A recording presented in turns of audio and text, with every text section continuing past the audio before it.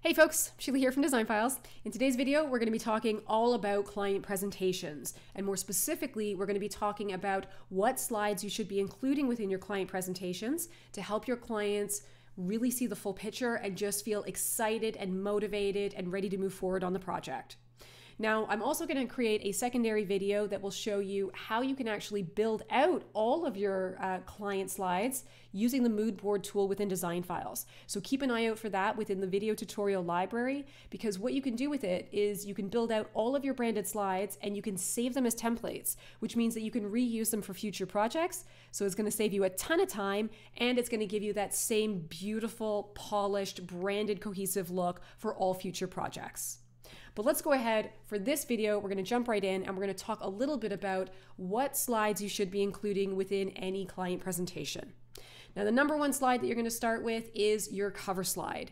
And your cover slide really doesn't have to have that much information on it at all. It just has to have a nice professional look to it. And there's a few ways that you could go about this. You can see here for mine, I've basically set it up so that the vast majority of it is just a large visual image just to create some interest. And if you've got any great images in your portfolio that you could use, then you could do the same thing. Below that, I've basically included what the name of the project is, and if this was a project that's specifically going to be addressing one room, then you could include that. And over here, this is where I would include my logo. So I've basically just got a bit of a filler here, but you would just include your actual logo. Now, if you don't have any great images that you can include within your cover slide to begin with, that's not a problem. You could just go for a nice solid color and then maybe just kind of have the project name right up in the center here, nice and large. And then you could include some of your business details. So you might want to include your business name and your website, your phone number, and your logo. But you can always have a look online for different cover slide layouts and see which one best suits you. Now, the next slide that I've got in here is the table of contents. All of these were created using the mood board tools within Design Files, but having a table of contents is great because if you've got a large presentation that you're going through, what's nice about this is that it's basically going to set you up for success because it's giving you a path that you can follow to make sure that you are not forgetting anything and you're going to be able to just kind of confidently walk through the project. It also makes it easy for the client as well. So if you wanted to say to them, hey, let's jump to page 5, then they can easily do that and see that, okay, we're going to start talking about the elevations. Now, actually, before I even go into the next slide here, another thing that I should probably note here is that there's different ways that you can present this to your client as well. So obviously, if you wanted to present face-to-face to them, you could print out your presentation. You could also just load it up on your laptop so that you can go through it with your client as you sit down on the sofa. You could do a Zoom meeting with them where you share your screen and make your way through the slides. There's different ways that you can approach it. So you can just pick the way that kind of best suits you and the type of project that you're taking on.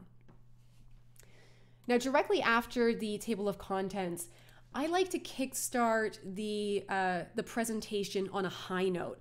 Whenever I'm doing any sort of presentation, it should start on a high note and it should end on a high note. And then we're going to sandwich all of the other content that we need to get through somewhere in between.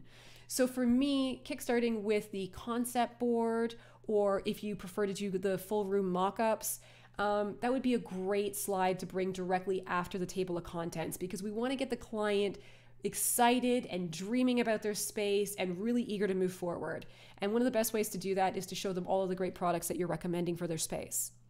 Now, alternatively, you could choose to lead in with your floor plan so that you can speak a little bit about the overall layout and how you see this whole space coming together, and then follow that with the mood board. That would be totally fine as well. But just having these two slides right out the gate will help you get your client excited about the project, and then you can move forward with talking about other aspects of it. Beyond the mood board and the floor plan slide, the next slide that I like to include is the material and finishes slide.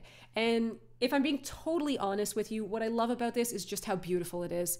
It just looks so clean and professional, and it's nice to see all the different textures and finishes that are going to be included within the space. And you can see here that I've included labels underneath each one, so it kind of helps the client get a sense for where all of these textures and finishes are going to be included within the space. You can totally do a different layout if you prefer. I just like the cleanness of this, but if you like the idea of doing more of a collage material and finishes board, then you could totally do that as well. Now, after we've done that, if you've got any drawings of the project, so if you've got elevation drawings or if you've got millwork drawings, those would be the next slides that you might want to consider including within this presentation, so you can really help your client start to visualize how all of this is going to start to come together. And if you've got these elevation drawings or millwork drawings, you can easily upload those into the mood board software so that you can drag them out and build them into your branded templates. So if I just zoom out here, you can see that I've got my branded template. And what I did here is in my library, I jumped over to my assets and I uploaded images of the elevations. I also uploaded images of the millwork and I dragged that out and I included it within the actual branded template that I'd set up. So when I save that, it means that I'm going to be able to share that as a slide within my client presentation. So you can do the same thing. Beyond the drawings that you have, another one that you might want to include within your client presentation is a lighting plan. Now, this is by no means a detailed lighting plan that I would share with a contractor. This is a simplified lighting plan that I'm just sharing with my client to give them a sense of the different types of lighting options that we're going to include within their space. And what I did here is I actually just uploaded an image of my floor plan. Let me go into the editor here. You can see here that I also used the text tool to include a legend of the different types of lighting options we're going to include within the space. And each of these little colored squares, these are just paint swatches that I scaled down. And then I duplicated that and placed it on the floor plan to indicate where each of these lighting options are going to show within the plan. So that's definitely something that you can also consider doing for your client presentations. And here, just because I had extra space, I just added in some of the images of the actual products so my client can get a sense for how all of these are going to work together. Now, because I'm getting towards the end of my presentation, I want to kind of close this out on a high note. So this is where I would include any of the rendering images that I have created for this project. And if you've been using the DesignFiles 3D Floor Planner, you can literally copy and paste rendering images into any of the mood boards that you create within the mood board software. And the nice thing about doing that is that it means that you can add your rendered images to your branded templates. So everything has that same cohesive look instead of it just being the rendering without that template and without all of your branding added in. So you could go ahead and you could include just one slide for a rendering, or if you wanted to, you could actually include multiple and just have one large render per slide so that your client can really start to see how everything is going to start coming together for the space and they can get excited about what's to come. Now, the last two slides that I would include, we want to make sure that we're setting expectations for your client. So you might want to include a project timeline. In this case, I've just indicated the various stages that we'll be going through for this particular project. And I'm also indicating kind of like an average time frame for how long we can expect these stages to take. So it's a great way to just kind of get your client excited about the project, but then let's get into reality here. Here's what we're going to have to do to get there. And you just kind of want to make sure that your client understands this is the overall timeline.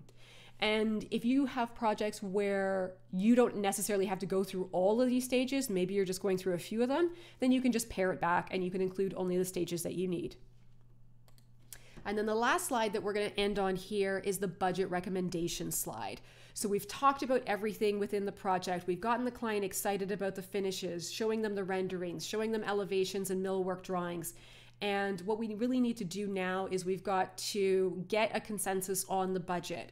So having a budget recommendation slide where you're explaining to them, here's what we can expect to spend on each of these different categories, will help them start to wrap their brains around, okay, I really like what's been presented to me here, and now I'm getting a sense for how the costs are getting broken down. So this is just kind of like, it's basically recommendations. It doesn't have to be exact. You just want to give them a sense for the overall pricing. And then of course, if they are in agreement and ready to move forward, then you can start following up with detailed invoices and quotes based on the specific items and the time that's going to be spent.